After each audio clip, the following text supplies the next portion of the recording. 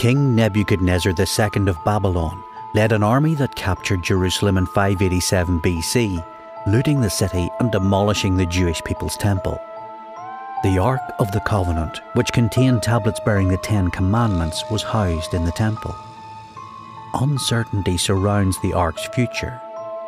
The Ark was either taken back to Babylon or hid before the city was taken. It's also possible that the Ark was destroyed when the city was taken over. In any case, no one knows where the Ark is. Numerous tales and traditions regarding the Ark's fate have been told since its disappearance. According to one legend, the Ark eventually arrived in Ethiopia, where it is being kept.